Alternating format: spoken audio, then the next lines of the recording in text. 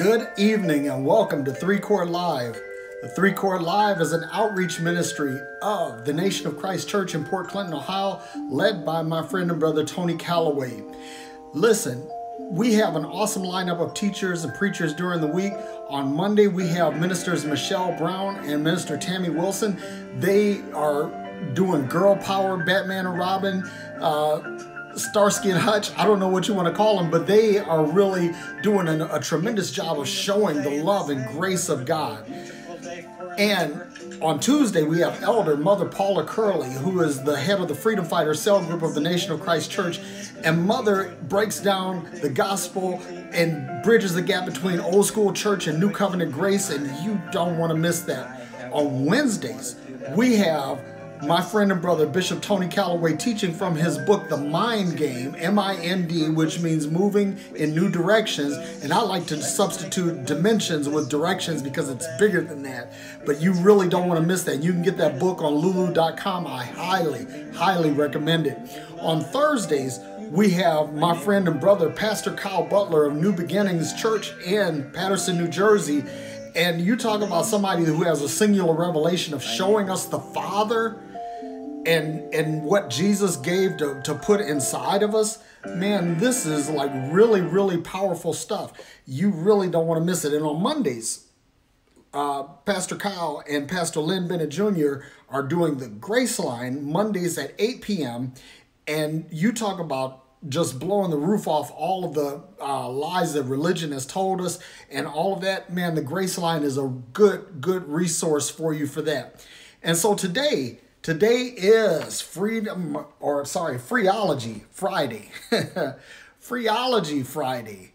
And Freeology means either free theology or freedom from theology, depending on where you see yourself on the theological or faith spectrum.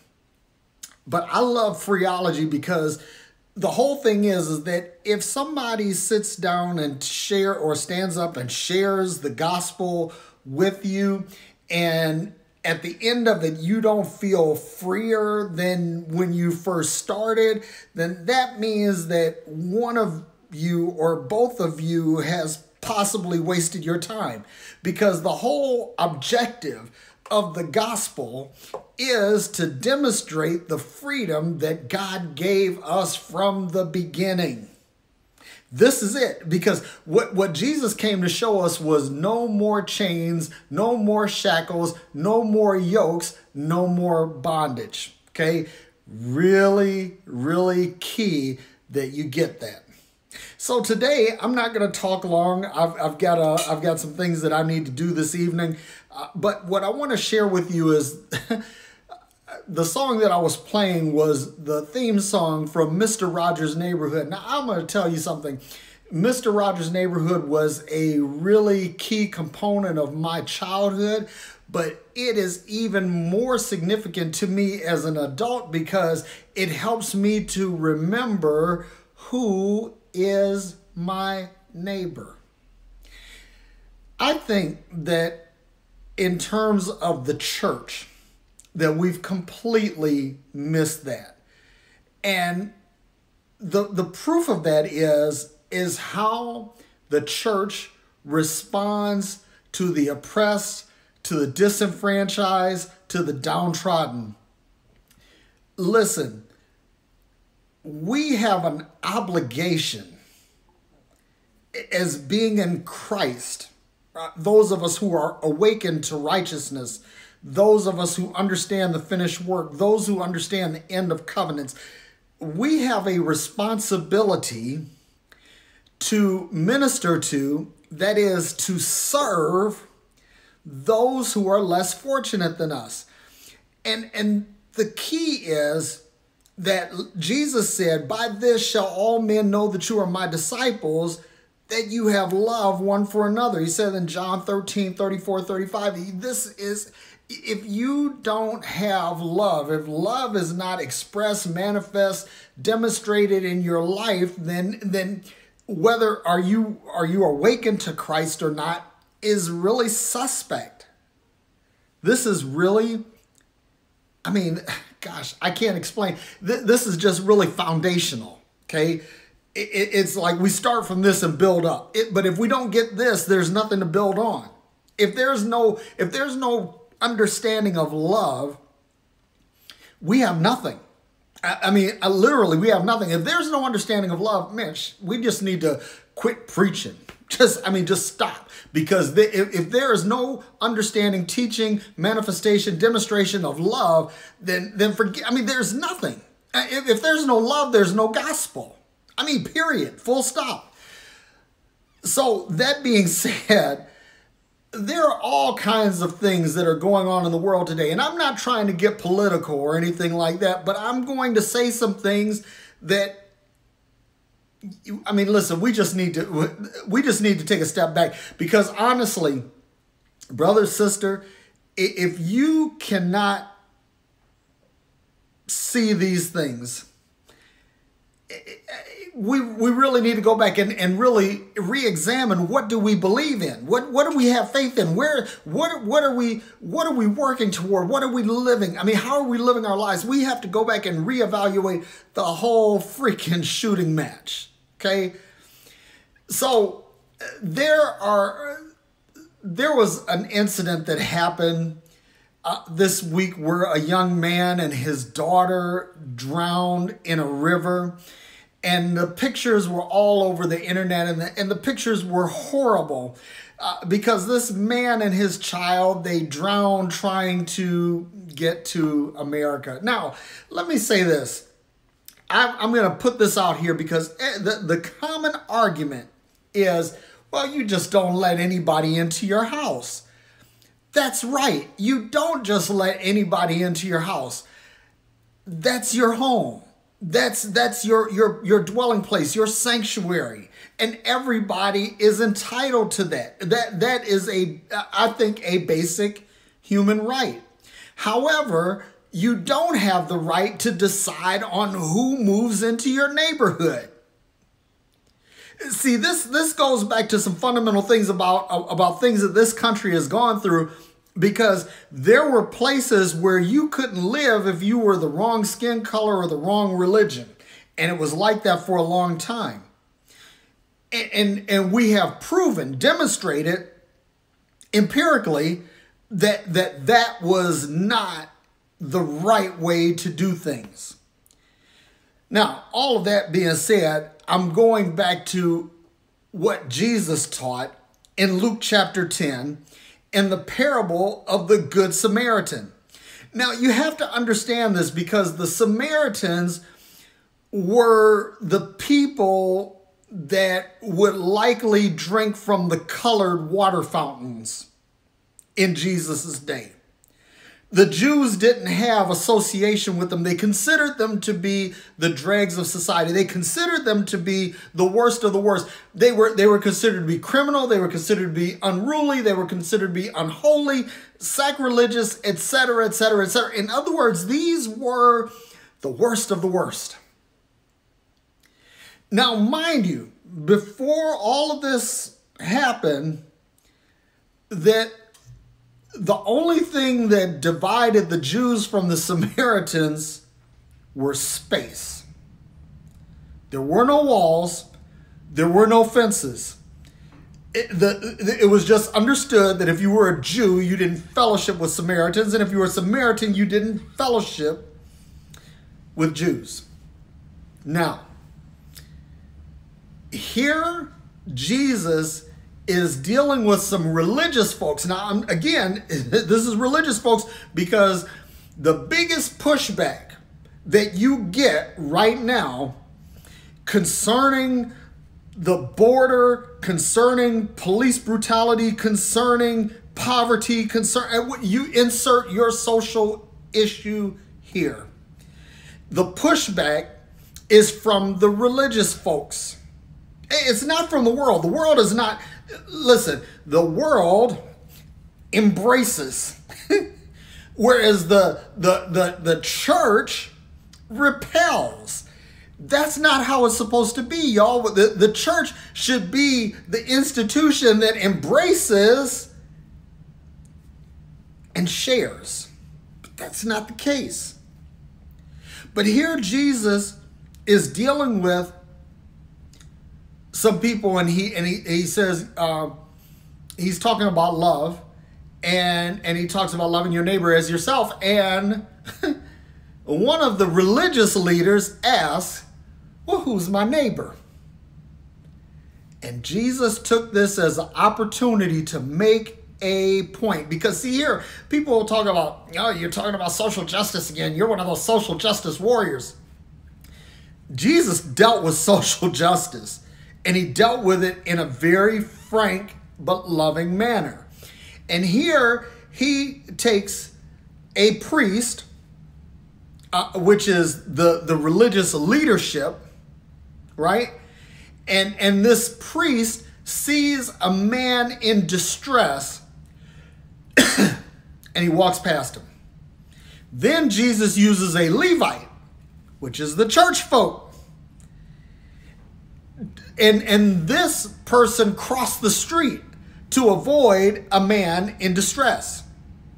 Now, this man had been, he had been beaten and he had been abused. And it doesn't say by whom, but this is the case. The man is laying out on the street.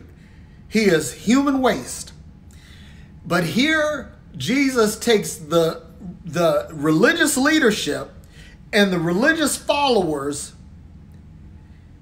and shows how they ignore the plight of the downtrodden and the disenfranchised.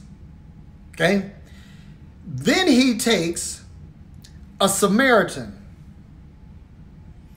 and he juxtaposes the priest and the Levite with the Samaritan to compare and contrast their behaviors toward this man who had been oppressed. Now, watch this. The Samaritan, and again, back in Jesus' day, the Samaritans were the folks who drank from the colored water fountains. You got to catch this. They were not looked upon positively at all. But Jesus takes the Samaritan and makes him the hero of the story. Because not only does he tend to the man in the street, but he gets him up and out of his oppressed state, ministers to his need, and then sets him in a place where he can mend and be healed. This is the dregs of society, according to religious folks, according to the church, according to the established hierarchy, helping someone in distress.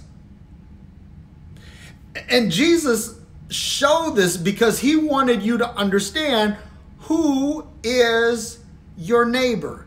And when he finishes telling the story, he tells the religious leader who he's dealing with, he says, now you go and do likewise. I find it absolutely hilarious that in this day and age where we have electronic searches, Google and Yahoo, and we can do what we have big data, we can crunch data, we have translation engines and all of these different things, that with all of this, that this simple thing, this simple truth about what the gospel is and how to share the gospel, that this is completely overlooked. As a matter of fact, it is overlooked and walked over by religion, just like the priests and the Levites walked over and overlooked the man in the street. Who is your neighbor? Your neighbor is everyone. There is no one who is not your neighbor, because there is no one who is not created in the image and the likeness of God. There is no one who is not in Christ. There is no one who you have the right to turn your nose up to or point your finger down to. You don't have that right. I don't have that right.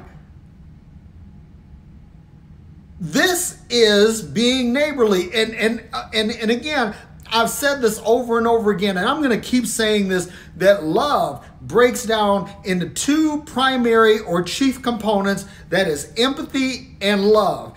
If I look at you and your plight and what you're going through, and I am unwilling to see it through your eyes or unwilling to walk a mile in your footsteps, I do not have empathy. And if I don't have empathy, I cannot honestly say that I have love. If I'm saying that I'm loving, but I lack empathy, I am lying. Likewise, if I say that I love, I must say that I care. I care. I'm concerned about what it is that you're going through. I'm concerned about how you're doing. I'm concerned about how you feel. I'm concerned about you because you are part of the human fabric and therefore part of me. As you go, there go I. So I must have compassion toward you. But if I don't care, then if I say that I have love, but I don't care, I'm lying. And we have to stop this because, listen, if you want to call yourself a Biblican or a covenant person or whatever it is, fine.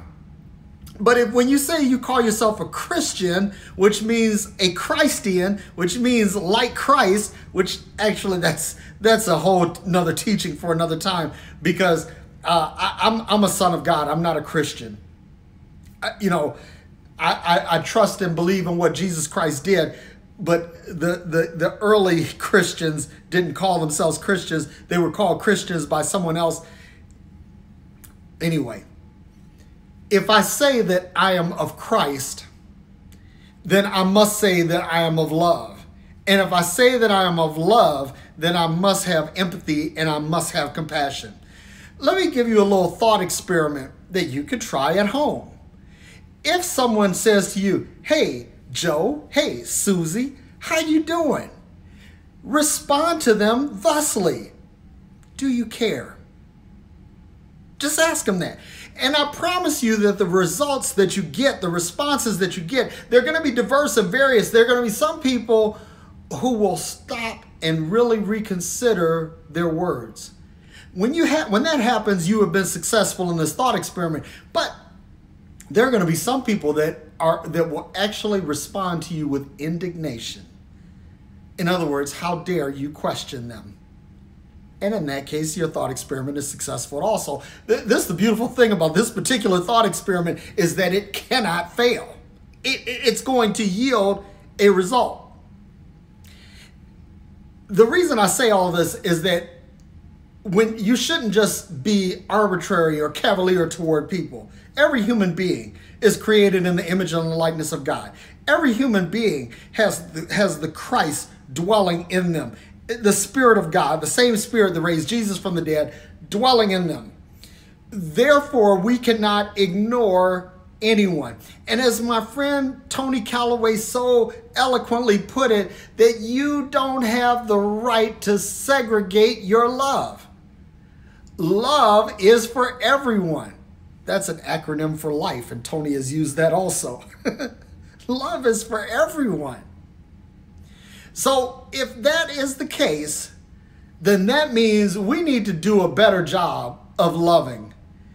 And the whole straw man, red herring argument of, well, would you let anybody into your house?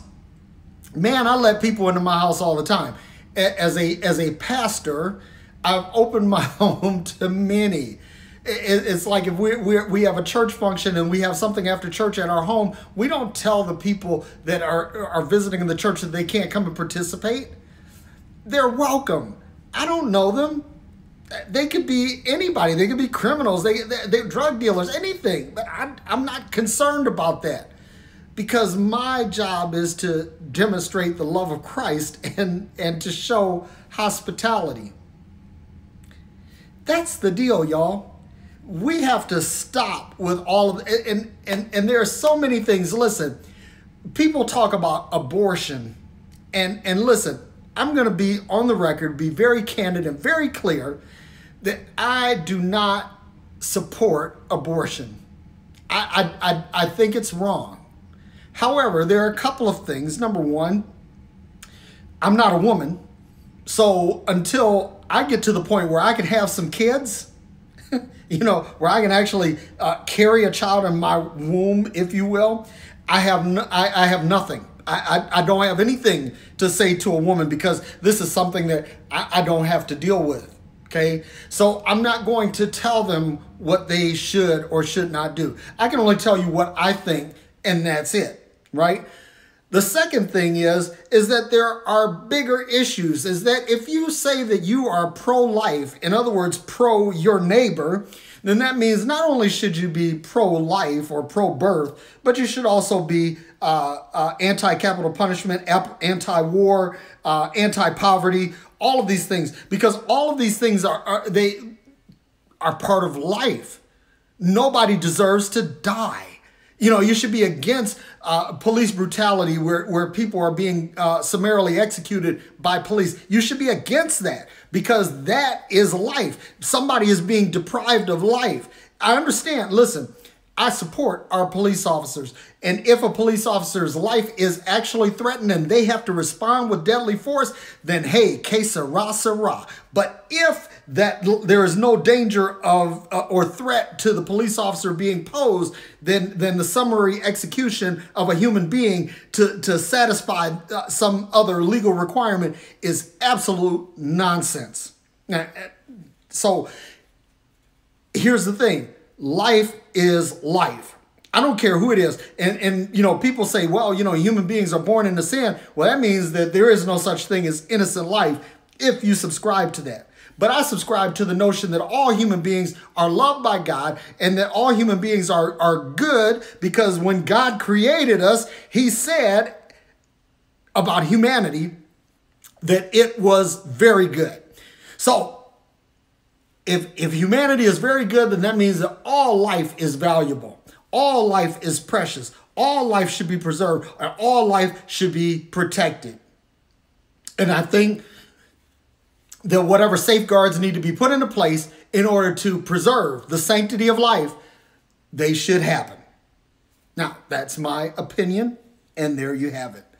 But what I want to say to you is this, in closing, is that your neighbor is the guy or the gal sitting next to you, across the street from you, behind you, above you, beneath you, around you. That wherever you are, there is humanity, because as long as there is humanity, everyone is there. And because God is ubiquitous, God is in everybody. And God is around everybody. And because God is love, then that means love should be the prevailing attitude of those who claim to be awakened or conscious to him.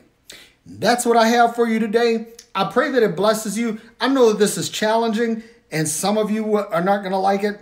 Your torches and pitchforks are welcome. I'm a big boy. I don't care. But that being said, if you have any questions or comments, feel free to reach out to me at www.derrickday.com. Or you can hit me up on Instagram or Twitter. My handle is Derrick E. Day. That's DerrickEday. Or you can check out my videos on YouTube. The channel is called Derrick Day. Or you can check out the Love Forward podcast, which you will find on Apple iTunes, Google Play, Spotify, Podbean, and Blueberry. So I will close by saying, as I always do, that God loves you, and so do I.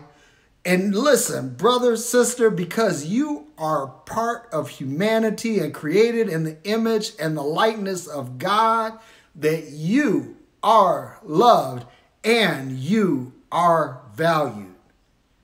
Have a wonderful, wonderful weekend.